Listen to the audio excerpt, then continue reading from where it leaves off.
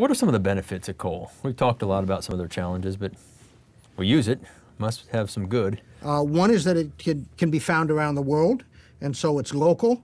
The U.S. does not import any significant amount of coal. China imports a bit of coal, but mostly it's domestic. It's here now. The second is it's readily extractable. It doesn't involve an awful lot of cost or effort to extract it.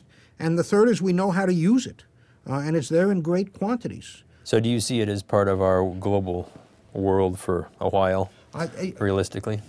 I think realistically, as in almost all things associated with energy, things don't change that rapidly. Even with a concerted effort, it takes decades to change things.